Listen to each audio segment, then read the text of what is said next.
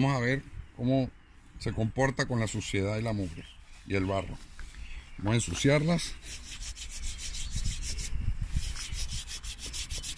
con bastante. Este barro, el que se le queda pegado al coche, cuesta un montón sacarlo.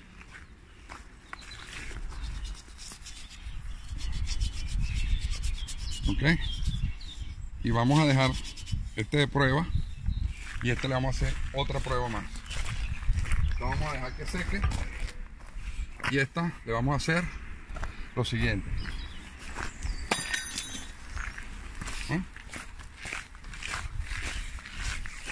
Una y otra vez para ver cómo se comporta contra los golpes.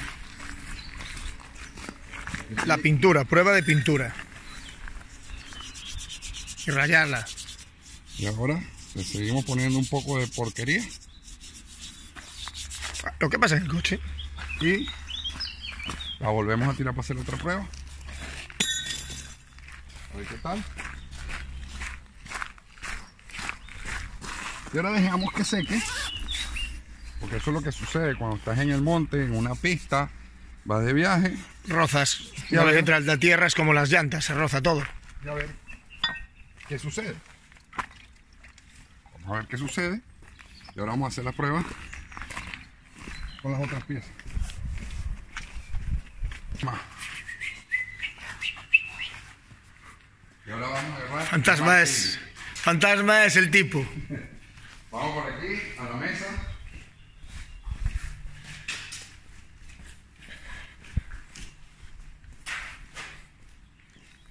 Aquí está.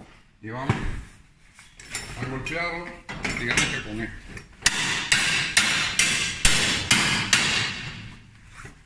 Aquí en la mesa, ponlo aquí. Voilà.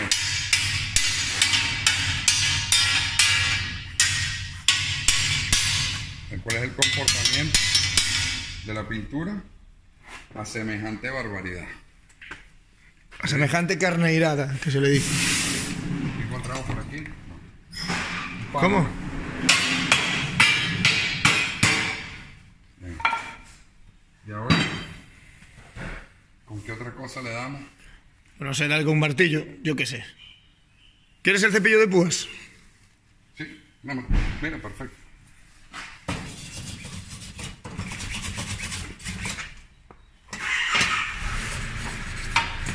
Ninguna de las dos es muy mala, ¿eh? Bueno, habrá que verlo después, pero... es un cepillo de púas. Ahora limpiamos y después le mostramos cuál va a ser el acabado. Correcto.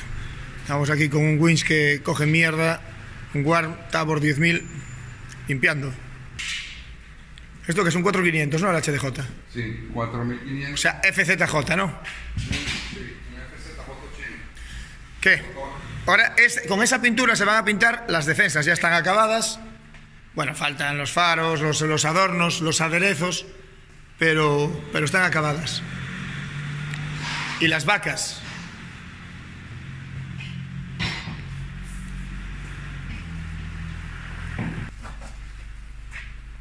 Pues aguanta bastante bien. Sí, hombre, para darle con un cepillo de púas no está mal. No está nada mal. Y los golpes con el martillo, con las piezas. ¿Y esa? Igual. Ya, pues eso es lo que tiene que ser.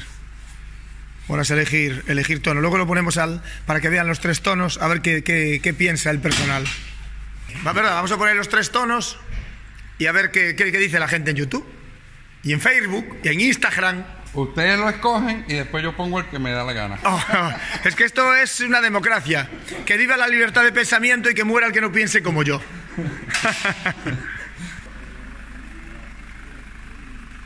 Hasta nuestro gato de batería, con botón. Coche de Roy.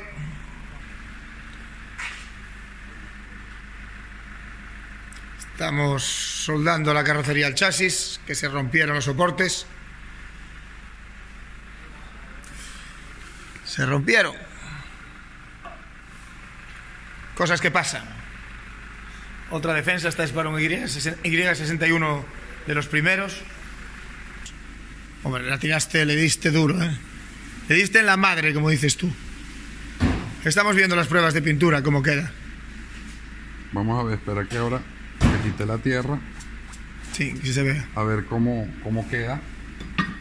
A ver qué tal es el aguante para después, para la limpieza, para que las defensas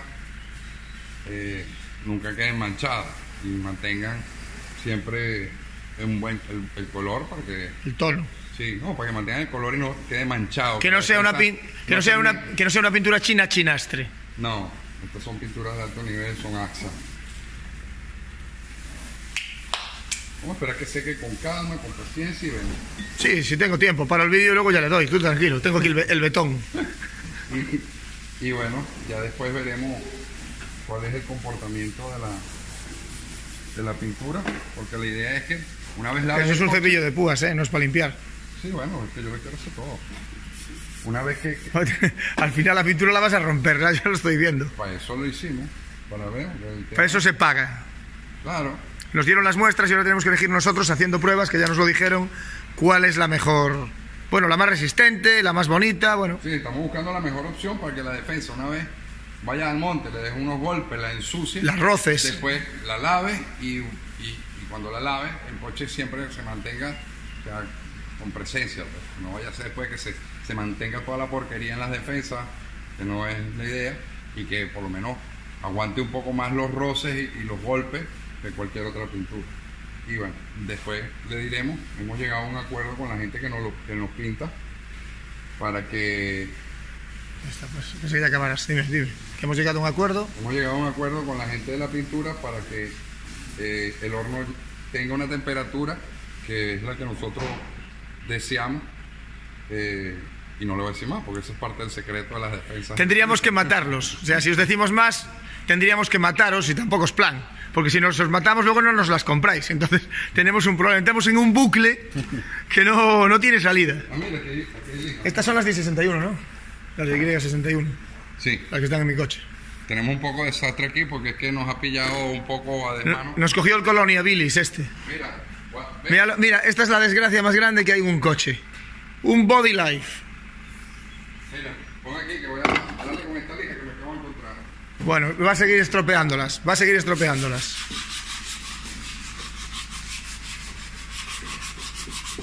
La lija que me conseguí aquí. Y les voy a dar. Además, le voy a dar estas dos también. Oye, que nos las acaban de dar, Están recién sacadas del horno y me las estás jodiendo todas. Son 6 piezas diferentes, con diferentes colores, texturas, y los vamos a rayar. Diferentes materiales de pintura y diferentes... Con lija, él está dando, Sí, una lija de puta madre. Y después, bueno, ahorita... Sí, una lija gorda. Limpiamos, la vamos a limpiar con y a ver cómo queda. Y a ver cómo queda. Hasta luego. Hasta el huevo. Y buenas tardes. Aunque son días. Otro cacho de defensa. Bueno, esta es la primera fase de la defensa. Y esta es los laterales. Como dice Michel, está todo manga por hombro. Estamos a muchas cosas. Pronto estará el de Paco ya listo con las defensas pintadas, la vaca. Va a estar precioso este coche cuando esté acabado. Ahora le voy a echar un producto abrasivo de limpieza. Sí, a base de ácido. Tú sobre todo no le des a la ropa con eso, porque entonces allá va el pantalón, allá va todo. Ten cuidado con la ropa. No te arrimes, tú ríete. No me río, yo tengo que probar. No, tú prueba, pero no te arrimes. Hacer las pruebas pertinentes, se las dejamos ahí un rato. Ya toma por culo. Después vemos cuál es la reacción de la pintura. Y listo. Luego las ponemos en exterior, aunque no hay sol, pero bueno, hay suficiente luz para que se vean los tonos, colores, a ver qué le gusta a la gente. Aunque realmente es lo que tú dices, vamos a elegir la más resistente. Sí. Bueno, también con la estética, pero bueno, tiene que ser resistente. Para eso nos hicieron las pruebas. Pues listo, nada. ¿Cómo huele esa mierda? ¿Listo? Sí, está grabando. Bueno, nada, después de todas las pruebas que le hicimos a la pintura, la más perjudicada fue con el papel de lija, que como ven, o sea, de abrasión, pero es normal, es lija. Es normal, es lija. Los golpes estuvieron bien, la pintura se comportó como queríamos. Este modelo, como vemos, se mantiene un poco sucio y no es lo que queremos. Es bonito, sí, pero no es lo que queremos, se mantiene muy sucio y entonces no. Este otro acabado, que fue el que lanzamos, rayamos y tal, que está entre el material y o sea, se parecen pero no son iguales.